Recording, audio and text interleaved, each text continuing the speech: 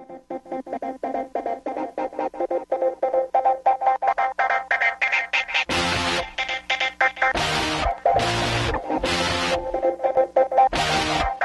go.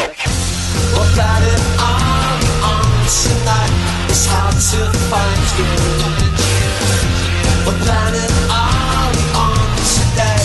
I never felt so far away.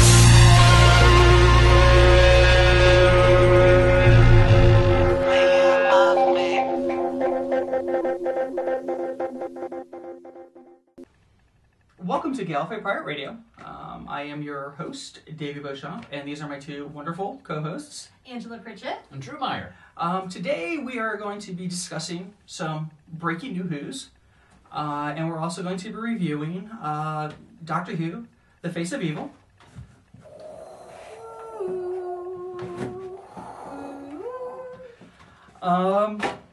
So let's just jump on in here with our review, and because we'll get to the news a little later about The Faces of Evil, and I believe you have a quick and spoiler-free synopsis. All right, so yes. Here we go, down and dirty of it. The Doctor arrives on an unnamed planet and discovers or runs into Leela, beginning of the companion Leela, who has been exiled from the tribe of the 17 for speaking out against the god Zoannon.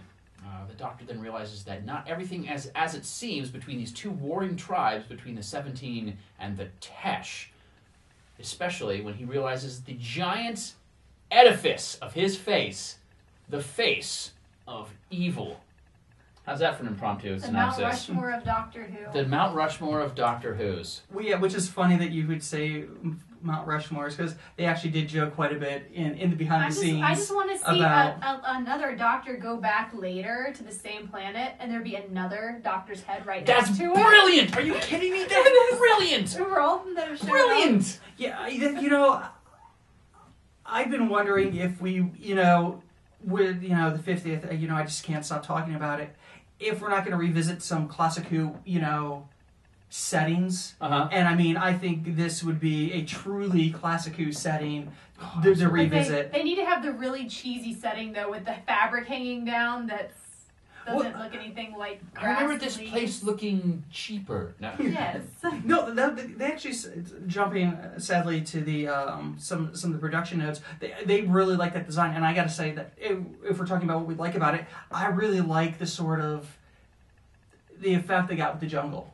I really enjoyed the jungle. When they had them going through the hanging down, I loved greenery, it looks so fake. I don't know. It's something with classic Who. I could just it doesn't there's phase certain me. things of classic Who I really like, but that's one of them that I just saw and I went, ooh. Oh, I was like, that's awesome. So let's, since we're already starting to talk about what we like about this, what did we really like about The Faces of Evil? Really? Leela! Yeah. Let's just talk about Leela. Come on. Right now we're starting with Leela. Please, Angela. Leela. I love Leela. She has to be one of my favorite classic Who companions. She questions everything, and she's edgy, and she takes his random answers occasionally, and she's just kind of like, okay. But, just love Leela. Davey, Leela? Yeah, I think she is one of the best entries into the TARDIS. She just storms in. Yeah. I think that's what stands out about her, besides being the Eliza Doolittle of the Who universe. But yeah, I think honestly, I enjoyed the episode. Not super high on my list of favorites, but she is what makes this episode. I think she's the best part about it, and just the way she enters in the TARDIS just freaking rocks. She just storms in because I don't want to travel with anybody, because Baker really didn't want to travel with anybody at the time, and she just storms on in and it's just like I'm taking over. Spoilers. The end of the show, she storms on in. You know what? This actually does rank among one of my favorites of the classic Who's. I think it's brilliant science fiction. One, you have a Doctor Who in which you more or less don't have a monster. Very rare for that. They have an alien life form, but doesn't count necessarily as a monster. The monster of this is actually unseen, except for very briefly. Yeah. This one reminded me actually of Planet of Evil in many ways. One, I did like the set. I thought it was a good job. Yeah. It's not as good as Planet of Evil. Sorry, but Planet of Evil still has one of the best setups they ever did. And it has what is just a beautiful science fiction feel to it. Oh, yeah. What happens, and as someone has studied anthropology, what happens to a culture as it extends? And then as someone who studies religion in anthropology, that to me was actually quite brilliant. Two sides of religion, particularly as it's going on in our contemporary lives, this really struck me as going on, not to go into that, Yeah. but I thought it was, really, I can't say enough about it. What as I was watching this, what really jumped out to me, how much the doctor's daughter is like this episode. Very much so, right. I was just like, wow. I really wasn't watching the Confidentials back then. I really want to watch the Doctor's Daughter now because I want to know if the writers did draw inspiration from The Face of Evil, because it seems to parallel each other so much. You have your two factions. They were both brought here, brought to a planet, and they're both dealing with a situation that they don't understand. Of course, one's generational with Faces of Evil, and the other one had happened in a span of weeks, though it is also generational in that sense. But I like the parallels there, even though I know this came first. It'd be interesting to see if they drew from The Face of Evil for the Doctor's Daughter, because I just think there are a lot of parallels between the two. Sure. Yeah, I can see that quite a bit. This has some again, I actually think really good acting as well. Oh yeah. I think Neva, the priest, did an excellent job. Oh yes. And I'll tell you what really shines in this video is the costuming. The costuming is really gorgeous. I think that the folks who put it together really took what happens to anachronistic technology as the civilization outdates the technology. Where is that place, especially in religion? Well, it also reminded me, because I wanted you to talk about the costuming. It reminded me a lot of the Road Warrior and Mad Max and stuff like that. They took what they had left over, and they were wearing it. It was what they had to cover themselves with. What they had to worship. It is the hand of Zoanon. Yeah. So costuming. Well, you're a costuming girl. It was very different. As you said, you have the two. They're the same kind of, but they're different. So you have the barbaric 17, which kind of have the leather, and you can tell that they've had to live off of where they're at. And then you have the Tesh, which have these very toy box looking soldier outfits, and their ship was actually really cool too. The ship was cool. The ship was like, the woods were cheesy, I thought, but the ship was really cool with all the mirrors and everything. Oh my goodness, yeah, set design for that. Yeah. Really Talk neat. about your hallway workings. Yeah. But they kind of reminded me of like what a Nutcracker would wear. Oh yeah, Yeah. sure. Outfit. I see that. I see So- that. Yeah. Something else, not because we're looking at a comparison between the Tesh and the 17. Yeah. Is the salutes to one another. I think was very interesting. Yes. The no, let's see. It's neck, shoulder, opposite, pouch, and the Yeah. which I tell you, just watching the Tesh doing this repeatedly, it's like, man, I would just move out into the savages just to avoid having to do I that. also thought it was very awkward there were no Tesh women. Yeah.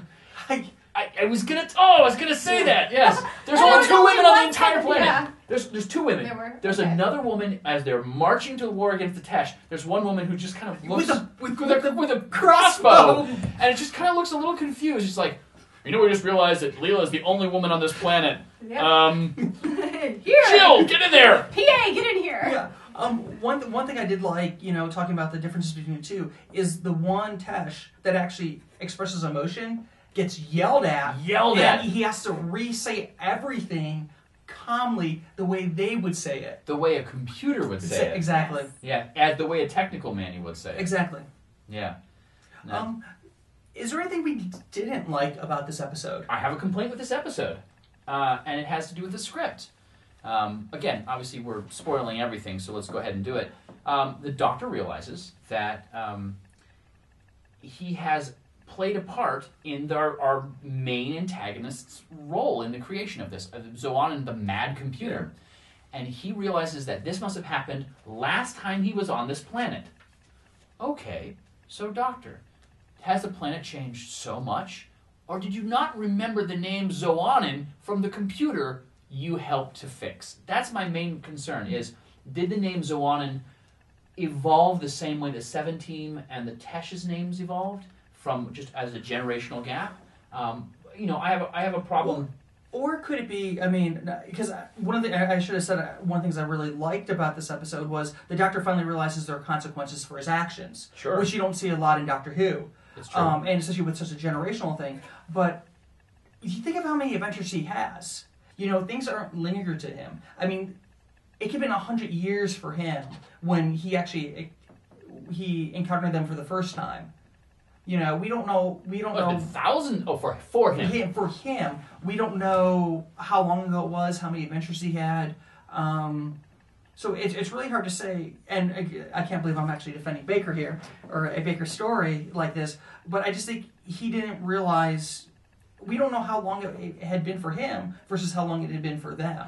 True. Well, let's go to assume that it's been a long enough time that he didn't remember it, which is very interesting in Doctor Who chronology, because we get to see Baker become Baker, the Baker Doctor. We assume we've been watching all of his adventures more or less, because when he was there last, was there not a companion with him? If there was a companion with him, it had to exist in this. So there were other companions, and so it's really nice that it hints at. And I was going to say the flip side to my not liking how they presented it is allowing this possibility that there are adventures that existed. And this is long before any non-serial novelizations had occurred. This is before Doctor Who fan fiction essentially had come about, or before the radio scripts. So we're getting a story, a possible hint. We don't get many of that. We start to get them only in the Bakers. We also get that in Brain of Morbius, with the potential doctors who he could have been, which of course that's another show. That's a whole other show. We'll have to get into an argument about that at some point in time. Yeah. But it's nice to almost expand the universe before the universe was expanded. Yeah, because I mean, if you look at it, because I actually went back and I was curious about who his companions were before Leela. Sure. And it was just Sarah Jane and Harry. That was it. That's it. I mean, I did not realize because this was sort of near the start of the 14th season. Doctor Who was at one of its highest spots, and Baker was happy to see Liz Sladen go, so he could be by himself. Right. That's why they got the Deadly Assassin without a companion. But I mean, there isn't. So I mean, if I was going to take a guess, it happened somewhere after Liz left, or it happened with Liz. Exactly. Right. And Harry. Yeah. So, Harry. No, keep in mind, Harry leaves and he travels with Liz alone for several episodes. Yeah. So it could, poor Harry. Yeah. So what did you not like about this episode? Well, I mean, other than like the really cheesy, that's really just mostly in the opening for the whole like scenery is when Leela's going around the forest and it so blatantly looks like fabric. It just doesn't look. And like air ducting tubes. Yes. Yeah. I don't know. I really liked it for some strange reason. I did like the little slug things though. I thought they were creepy. They were very much like cybernets to me. Yeah, they were. They were very much like cybernets. They were, and that's a really nice thing too. Is with this film, the design's really excellent, and we get. Now I can't remember your name. That's horrible. I knew it before, and I was going to say. Who had been an assistant designer and now is in charge of it now. He was the one who designed Boris the Spider from Planet of the Spiders. Mark Irvin. Yeah. Mark Irvin, this is kind of his first solo gig, designing the face of Evil itself, the spaceships, everything but the hallways. We have a different designer for that, but... No, I think he did it too. Because they were talking about how he'd solved the age-old mystery about making running around corridors interesting and different. But have you had your face cast yet in Alginate? Because I've had it done before, yeah. Because what is that like? Because I'm kind of curious to hear what it's like from a person that's actually done it versus just the interviews that they gave about it. It's basically you're just getting this gelatinous stuff put on you, and you have to sit there for, depending on how long it casts, mine was like an hour.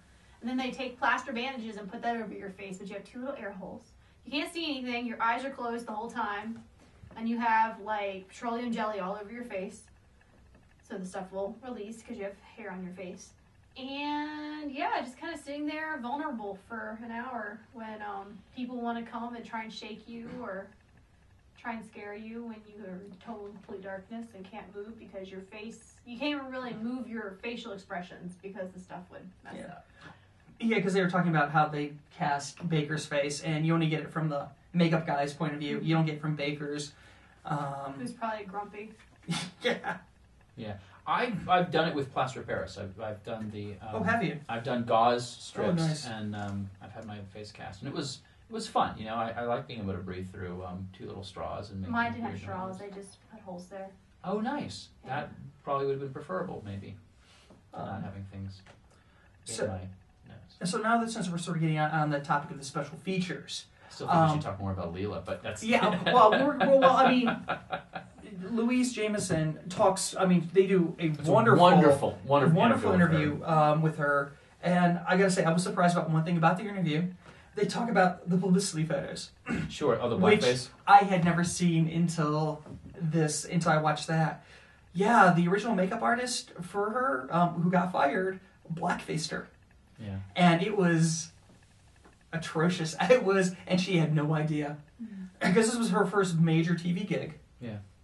I really enjoyed that. I watched them on. I gotta say, for this not being a special edition, I thought they did a really phenomenal job with the special features. Did you watch any of the special features? I didn't get to watch all of them, but I was looking over what they had. Yeah.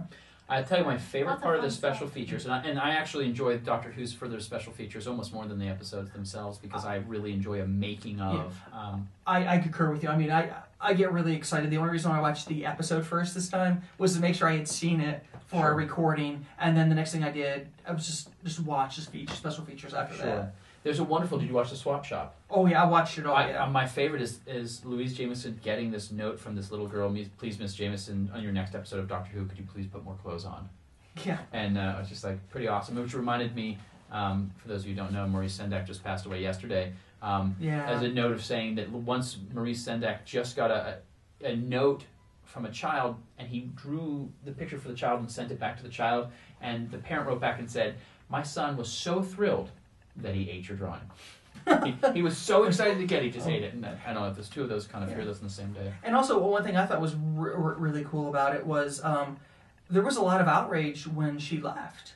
I mean, Baker didn't really care for her because he didn't like the violent side, and plus he wanted to be by himself. But I mean, there was a group called SOL, Save Our Leela, and I did not know that. There was a real uproar about her leaving the show. She had that much of an impact in such a short amount of time. Well, we all know who was in an uproar. It was the fathers watching the show who suddenly have a real reason. Yeah, that was kind of funny. And you know, I'm going to go ahead and say that I think Leela is my second favorite companion, if not tied with Sarah Jane as my favorite companion. But also keep in mind, audience, that I have yet to finish Classic Who, so I haven't gotten this chance to see any of the companions for Sylvester McCoy. I know that Perry is our companion for all of the run of Colin Baker. Yeah. So I don't like her at this point in time. So of the companions I've seen. Well, you only have one more really after that, and that's Ace. Ace and Mel, right? Yeah. Mel Schnook, so. Yeah. And just because this was brought up on the special feature, which I think is interesting because it fuels a lot of NUWHO debates. The rumor of the Doctor becoming a woman dates all the way back to Baker. When he just made a small little comment that he hopes that whoever replaces him, guy or girl... No, he says, I wish him or her the best of luck. Yeah. So... You know, there's been that rumor ever since the 5th Doctor that the Doctor might become a woman. Yeah. Which I find very fascinating, that it all started with Baker. Yeah, and that it was, well, that doesn't surprise me in the least. No, it doesn't. It started with Baker. I know. But okay, because we need to get to our news and some other fun stuff we're going to do today with this episode. How would you rate this on the Derpy TARDIS scale? Okay, I still wish we had more than 5 stars, because 5 stars for me, if we're all limiting to 5 stars, 5 stars is Blink, you know? 5 stars is Blink, Force of the Dead, Silence in the Library. 4.5 for me. And that's for the episode. For the special features, one of the things that I actually missed was Tom Baker doing, because a lot of the early prints, Tom Baker actually did talk on some of the shows. I miss having Tom Baker on there. It was wonderful having everyone who they had, including random guy who was the assassin, which, you know, but it's good to have someone along on there. I thought the special features were good. I like the News of Tomorrow. Tomorrow's Times. Yes, I enjoyed Unfortunately, Tomorrow's Times, I know you're going to continue to do it, and it's nice to have Wendy Padbury doing it. It's really dry. It's really dry. Come on, smile. Smile once in a while. It's really nice to have people with their Tom Baker impressions, and it's great to hear a Scottish accent, but the special features are, 14 minutes is a while to sit through. So I'm going to go with 4.5 for the actual episode itself. I love the fact that it was remastered. And about 3.5 to 4 for the special features. So what are you saying? Because we do this as the a single thing? As a single thing. As a single thing, 4. 4. Okay. What about you? I think I'd say 4 too. I like this episode a whole bunch, but it's not Blink worthy, like high up, because I do love Blink so much. It's such a great horror episode. Okay, so let's say we're not including Classic Who and New Who in the same thing. If we're just doing 1 to 5 derpy TARDISes for 4. Classic. 4 derpy TARDISes. See, for me, I guess I'm going a bit lower, and the reason why it gets as many derpy TARDISes for me is because of the special features. That's what's really drawing me to a lot of these DVDs, because I look at the entire package. I look at the episode, how good that was, what it was contributing to the Who history, and then what we get in the special features. I'm about a 3 derpy TARDIS guy here on this one. If you're looking at, because I look at it at the entire timeline from Classic Who to New Who, I think overall it's about a 3 derpy TARDIS purchase. Okay. The Louise Jameson interview was wonderful, but it was from 2003, so it doesn't discuss any of the New Who, and that's something, BBC, if you're paying attention to this, I really hope that would be nice if you were. I would like to see some New Who people talking about Classic Who. I would like to see more people talking about how they grew up, whether or not they grew up in comparison what it was like. I know they occasionally do that. Also, the special features, a little self-serving, I gotta say. A little dramatic with the face of evil repeatedly showing itself from multiple angles. And I think the 3D font was very nice. And no fault on the people who did it. I think if you're getting a chance to work with this kind of material, wonderful. I also like the reel with the multiple takes from different angles. That was I thought that was really very enlightening. Especially the quack quack quack sound. I'm not really sure what happened there. Did he cuss? Did we just cover that up? I think that's what happened with a few people. I think somebody on set, used profanity and they used that. But I think you're going to get what you want during the 50th. I think there's going to be a lot of behind the scenes stuff, and I plan to review everything that comes out with the 50th. I think we should just say we plan to review everything that comes out. Yeah, come on. This show's not going anywhere. Yeah, no. So where do we want to fall on the scales of derpy TARDIS? 3.5, 4. Well, let's see. 4, 3.5. Let's see. That's 11.5. So that's I was a 3. We're about 3 3/4 for that one. Yeah, so we'll do 3.5 because, and honestly, the great thing about this, even though it's not a special edition, it's only $19.99. So it's definitely worth the price of admission. You get an introduction to a New Who companion, which I think are always important episodes. She has an original take on going to the TARDIS. That's in a way I think a tad bit similar to Amy. Amy sort of charged in there a little, or had more control over it. If we're going to talk about Louise Jameson, I mean, you're talking about an amazing character who is the physicality of Jamie and Ian from the Hartnell episode. So you actually have some violence. There's a lot of violence. A strong woman. Yeah. A strong woman. We're kind of running that new wave of feminism here, so we have a woman who can handle her own, admittedly while still being as a sex symbol, but they did a good job. And she did ask for the butt flap. She did ask for the butt flap, and in the costume, meaning that she wanted more butt flap as opposed to less butt flap. Yeah. But the thing is, this is, I believe, our very first alien, non-Gallifreyan, because we're not including Susan on this, our first alien companion. Correct? I don't know. I would have to go back and check some of. Wait, I don't know about Zoe. Zoe- Zoe's in the future, but she's a human civilization. Yeah, but I don't know if she's. I don't know if she's from Earth or not. Yeah, I don't know if she's a human. She's not out of time because Right. we have Victoria who's out of time. We have Yeah. Zoe's from the future, Victoria's from the past, Jamie who's from the past, and so a lot of it has to be And explained Ben to and her. Polly were definitely. They were Earthlings. contemporaries. Yes. They were contemporary to the time period that was filmed. Yeah, she might be the first, but I would have to double check on Zoe. That's the only one that I can't Oh no, remember. I take that back. She's human ancestor because in the Talons of Wang Chiang, he brings her back to show her what their ancestors were like, Yeah. and then he says, "I should have brought you back to And that's one Agincourt. of You the would few have liked episodes it." she's wearing a different outfit. Too. It's Yes. the only episode where she's wearing. No, I take that back. Not a Victoria. different outfit. She's covered. Yeah. Yeah, Yeah. yeah, So. Oh, one more thing. yes. The cover. The cover is the only one I've seen so far that is not a picture, a picture collage. It's Yeah. actually drawn, and they did a really good job with Yeah. it. So. Yes. So we'll go with overall 3.5 Derpy TARDISes. This is not a bad one to add to your collection, especially if you want one of those. Definitely If you want one of those key episodes. Certainly, yeah. So Check it out. yes. So moving on. I always love covering NUWHO news. And we actually got a tad today about our new companion.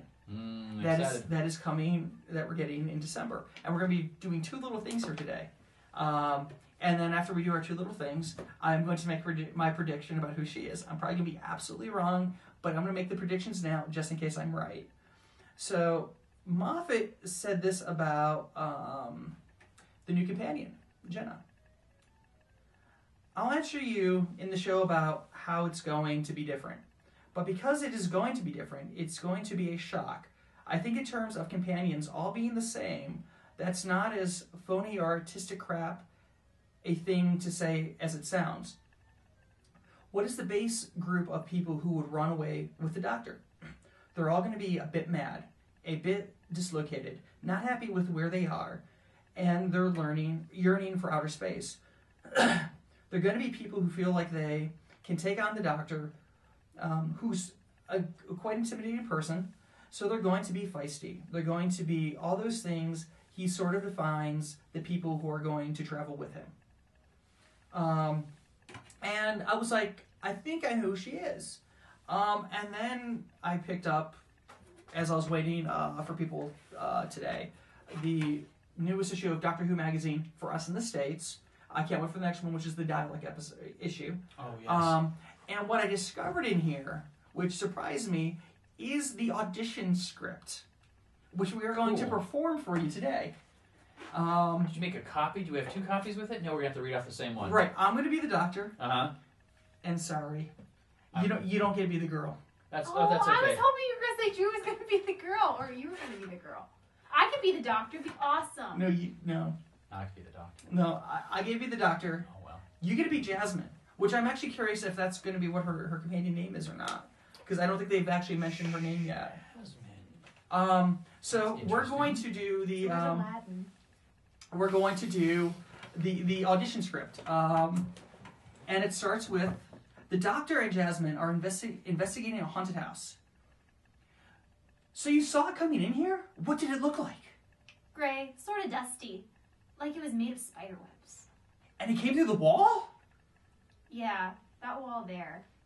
and made a moaning sound? Moaning, groaning, yeah. But you don't think it was a ghost? Why not? Because there's no such thing as a ghost. You know, a lot of people who saw what you saw wouldn't still think that. Obviously. Otherwise there wouldn't be idiots who would believe in ghosts. What were you doing here? I love this place. It's beautiful. It's falling apart.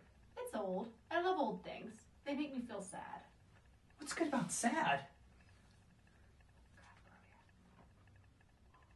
It's happy for deep people, you know. I'm not sad. Oh, you are though. Under all that talking and leaping about, takes one to know one. So you come here for recreational sadness? Yeah, in a way. Okay, why are you looking at me like that? You remind me of an old friend of mine. Someone I lost a long time ago. Down, boy. I'm not her. Oh, I know you're not. I don't believe in ghosts either. Oh my god, what was that? Oh, just stay calm. But that's the thing I saw before. Yep, and it's coming towards us. I expect you noticed that. Say it with me. I don't believe in ghosts. I don't believe in ghosts. Louder. I don't believe in ghosts. I don't believe in ghosts. Will this work? No idea. Never met a ghost before. So that was her audition. And Moffat did write this. Well, he also wrote Blink, so... And I really do think that this is a key to who she could possibly be. And for me, actually, what did you think of you two? What did you guys think of Well, this they audition directly took a script? whole chunk of the script from... It's happy for deep people. I mean, come on, it's Blink. That's brilliant. It's Sally Sparrow. So that's what I think. I'm wondering if he's revealing that as a look who this could potentially be, or in fact it's simply I just took a couple of different things and wrote it to see what people would. I'm just trying to react throw like. off all the people who think way too much about Doctor Who. We think way too much about Doctor Who. We do. We do. So, I mean, do you think it reveals who she might be? I don't know. Who do you think she might be? What do you think about this I don't script? know. I mean, it's a side. Sometimes audition sides have to do with an episode. Sometimes they're just audition fodder. So. Because basically it sounds like we're going to take a little bit of Blink and Peter Pan. I do believe in fairies. I do believe in fairies. I do believe in fairies. I don't believe in ghosts. I don't believe in ghosts. This is sort of my prediction, and I wasn't leaning towards one of these, because sadly I did want a regeneration scene for them, actually for both these characters. But with the dialogue about him reminding her of somebody from his past, Mm-hmm. and the comments that he said that she is going to be able to outspeak the Doctor, and she sort of sees through him. Mm-hmm. Susan or Romana? That's where I'm laying my money down. I really, really am. I could be totally wrong, but I don't know. After reading that and what he said there and his previous comments, I think she is definitely somebody from his past, and it only makes sense that it can be a Time Lord. And I really have a strong... Because he says that's going to be one of the biggest mysteries of next season. Once we get her, is who is she? Mm. And who knows? Maybe it could be Susan's daughter. Maybe it could be Ramona's daughter. But I think she's going to have some sort of tie to Classic Who because she knows who he is. I mean, I have a feeling that she's going to know who he is. Well, Who are you, Doctor Who? You know.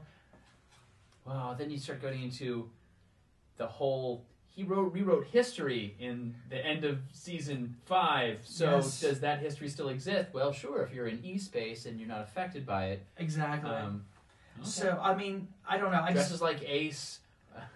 I have this, and I think because he says it's going to be shocking, but it's going to be one of those magical sort of shocks, those magical surprises that that's going to make everybody happy. Well, here's the thing too. Makes it make everybody happy.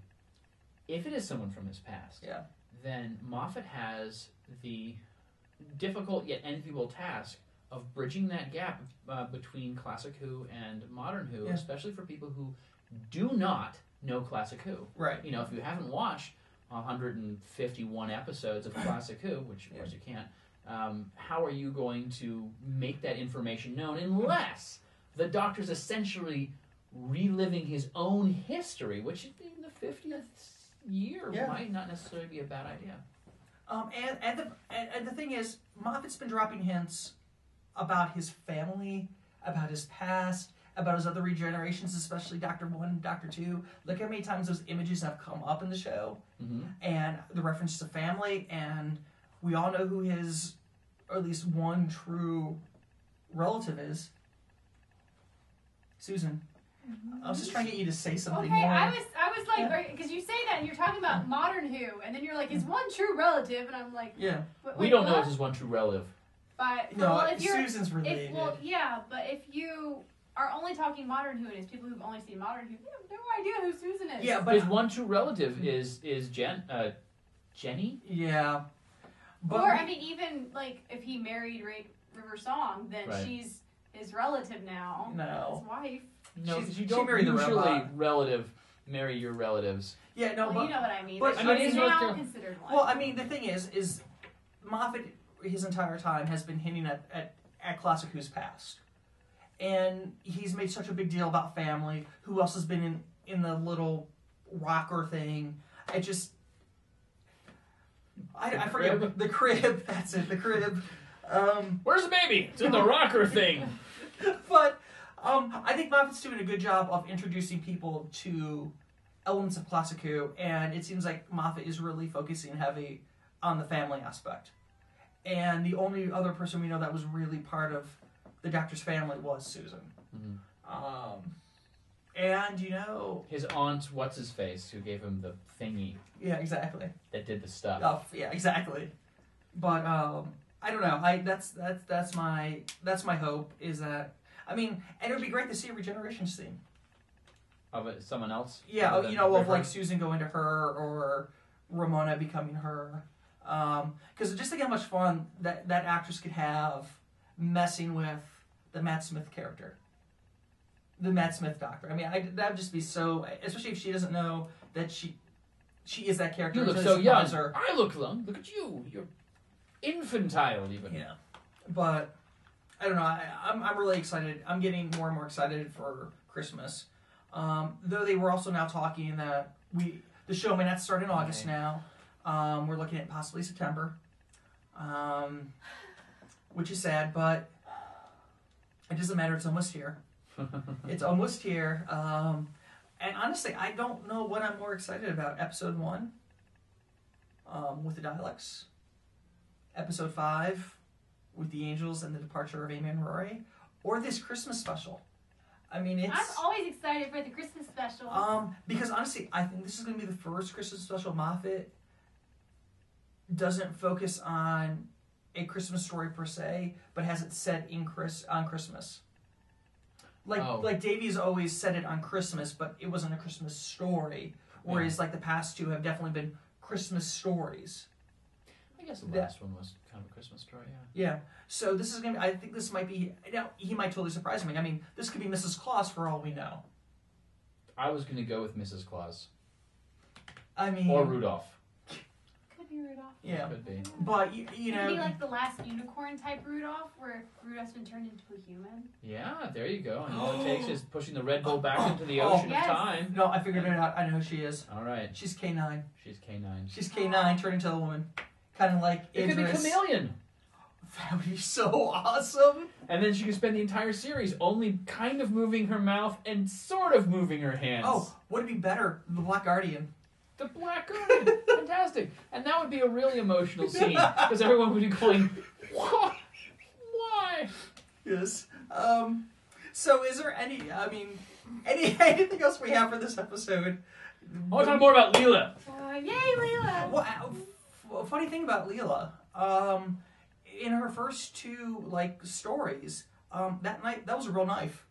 Absolutely. It was a real knife, and it wasn't until she had to throw it across the room in the what was the android? Robots of Death. Robots of Death, that they were like, this is a bad idea. Yeah, that is a sharp knife. Yeah. And Really, you should get to watch the Production value. special features. And then they went to the blunt knife. Yeah, I mean, honestly, the special features on these Classic Who DVDs are just absolutely phenomenal. There's a wonderful book written by David Howe called just The Companions. It's just a kind of a Oh, he wrote chronological that? list. He wrote that Okay. as well. That in time frame, in which it rates each one of the companions by their scream factor. And of course, it gives Victoria she is the scream queen of the Doctor Who universe. And it comes to Leela and said Leela would never scream. Yeah. Of course, she's allowed one scream No, in the entire. she let herself have one scream. I know she allowed herself one scream when being attacked by the giant rat from the towns of Wenchiang, and she said it wasn't so much the rat, but the fact that she had a fever and was in 3 inches of water, surrounded by actual live rats. Yeah. So that one's a good. We gotta watch the special features. Isn't it 3 discs for Wenchiang? Really, just is it 2? I think it's 2. But he doesn't want to watch it. He's refusing. Is it because it's Baker? I really want to do that one because it's like it's Doctor Who in Victorian London, and it's a Sherlock Holmes story, pretty much. It's also the only episode where he doesn't wear his scarf. I really want to do that one. Scarf. It's it's a true like Doctor Who steampunk style. Very Victorian. Yeah, it is. Very Sherlock Holmesy. Yeah. I love some Sherlock Holmes. I mean, if it's not Benedict, I just don't care. Whatevs. Or an otter that looks like Benedict Cumberbatch. Otter. Yeah. You Yeah, know. we've run the course with this conversation. So. Yes, we have. So remember, we give Faces of Evil. Let me show it to you guys again.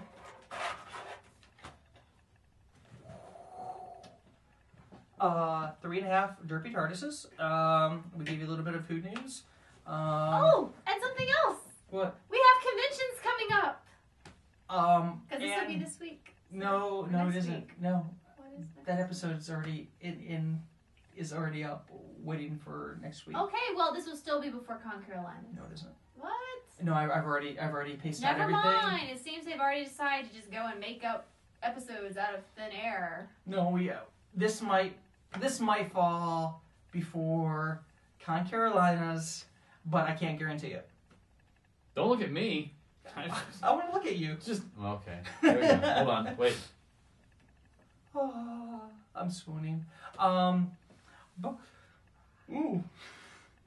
But And throwing up a little. yes, but I have that effect. But I will say this. We were nominated for 2 Parsecs. One in the new category, new podcast category, and the new specific category on Doctor Who. So hopefully at Dragon Con this year, we might at least make it into the finals, and hopefully at least for a new podcast, walk away with a Parsec, which will be cool. If we do get it, we'll show it off and stuff like that. But we do have some big stuff planned for the 50th.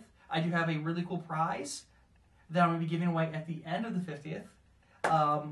Especially, it's going to be given away on the convention circuit. So definitely, if there's a con that you want to see us at, that do our insanity, please contact us. Please contact your con. It's GallifreyPirateRadio@gmail.com. Facebook page. Just type in Gallifrey Pirate Radio in that little search button at the top. Or the website. It's all Gallifrey Pirate Radio. I'll be more than happy to come out. We're going to be giving prizes away the entire 50th anniversary, which is, wow, I can't believe it, next year. I'm so excited. We're just months away. We're halfway there, 6 months away, I think, roughly, before we hit our 50th with Who, and lots of really cool things coming up. So until next time, this is Gallifrey Pirate Radio signing off. Peace. That's for you, Billy.